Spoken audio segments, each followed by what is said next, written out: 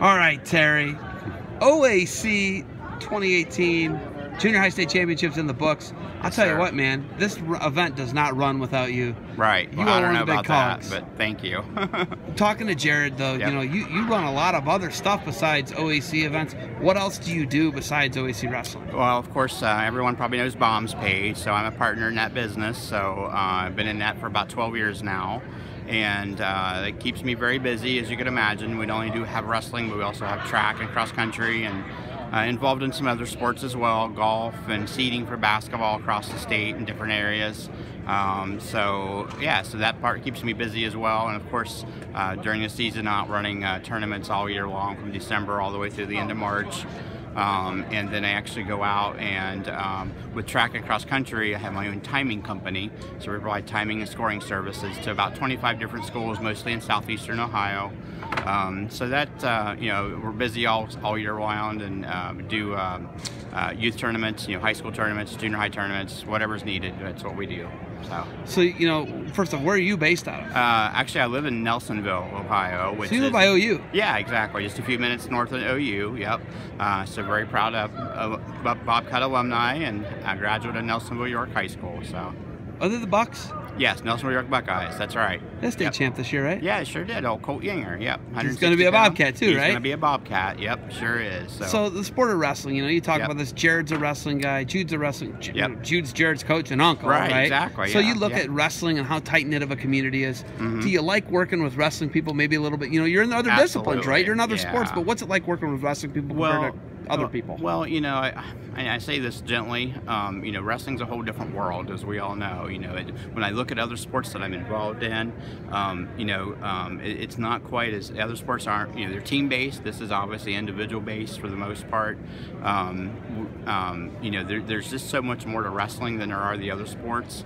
I think it's, you know, more about discipline and what it teaches the kids. And you know, my nephew Steve Young wrestled in. He graduated in 2006, ended up state runner-up, and you know, I seen what it taught him, you know, the discipline and just the know-how, you know, how to do things and how to approach life and do things, you know, well, and take a lot of pride in it. So he learned that out of that, and I you know, obviously following him along, you know, throughout the years, really made me more aware of what the sport was all about. You know, I didn't know much about it until he started wrestling.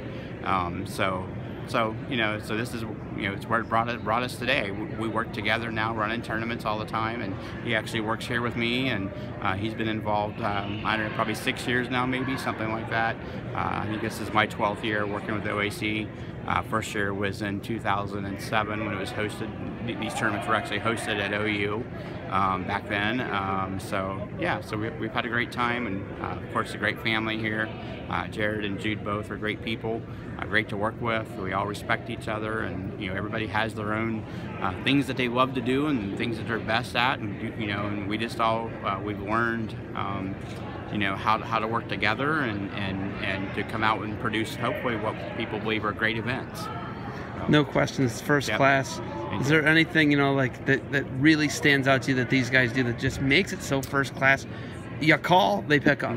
You text them, they text you right back. Absolutely. Whatever it is, man, the guys are just, they're incredible minds moving forward and pushing the sport forward. What's your favorite thing about working with them? I think that their ability to adapt, you know, and if they see there's something that needs changed, you know, whether that's, you know, almost, there are things that get changed on the fly. That's very rare.